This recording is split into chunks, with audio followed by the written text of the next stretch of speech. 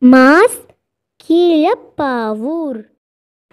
Hi friends, welcome to Maas Keezhapavoor channel. I am Dr. Aruna Shanmugavel. Let us see a motivational quote.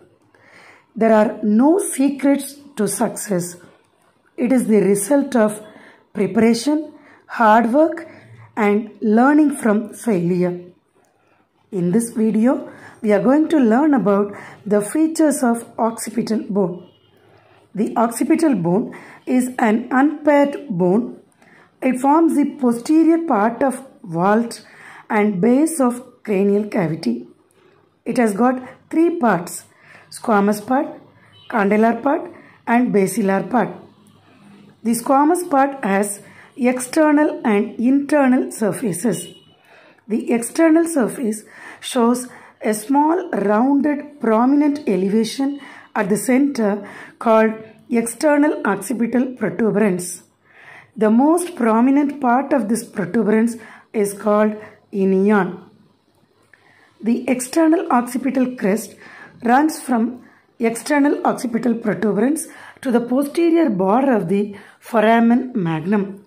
It gives attachment to ligamentum nuchae. A pair of nuchal lines extend from the external occipital protuberance upwards and laterally. This is the highest nuchal line. It gives attachment to epicranial aponeurosis. Another pair of nuchal lines extend from the external occipital protuberance straight laterally, called superior nuchal line. This line separates the scalp from the back of the neck. The investing layer of deep cervical fascia is attached to this line. The medial one-third of this line gives origin to trapezius and the lateral two-thirds receives insertion of sternocleidomastoid and splenius capitis. A pair of inferior nuchal lines extend from the middle of the external occipital crest. Between superior and inferior nuchal lines, semispinalis capitis medially and obliquus capitis superior laterally are attached. Between inferior nuchal line and margin of foramen magnum, rectus capitis posterior minor medially and rectus capitis posterior major laterally are attached. The internal surface of squamous part is concave. It is related to the cerebrum above and cerebellum below. The internal occipital protuberance is a rounded bony projection in the center of this surface. From this eminence, cruciform shaped lines radiate superiorly, inferiorly and transversely. The vertical lines above the internal occipital protuberance is the sagittal sulcus, which gives attachment to the falx cerebri. This lodges the superior sagittal sinus. The vertical part of the lines below the internal occipital protuberance is the internal occipital crest, which gives attachment to the falx cerebelli. This lodges the occipital sinus. The lower end of the internal occipital crest forms boundaries for a triangular depression called Vermian fossa.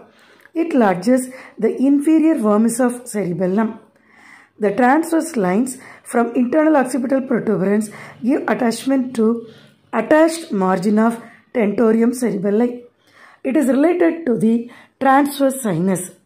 The internal occipital protuberance is related to confluence of sinuses called torcular hierophily. In this confluence, the superior sagittal sinus, straight sinus, occipital sinus and transverse sinus are meeting. Above the transverse sulcus, there is a triangular shaped fossa to lodge the occipital lobe of cerebrum. Below the transverse sulcus, there is a quadrangular fossa to lodge the cerebellum. The upper fossae are protected only by the scalp and thick part of the occipital bone. The lower fossae are protected by the muscles of nuchal region. The lower fossae are thin-walled. Let us see the borders of squamous part. The borders are superolateral border or parietal border, inferolateral border or mastoid border. The superolateral border articulates with posterior border of parietal bone to form lambdoid suture. This suture obliterates at the age of 45. The inferolateral border articulates with mastoid part of temporal bone and forms occipitomastoid suture. The angles of squamous part are one superior angle and two lateral angles.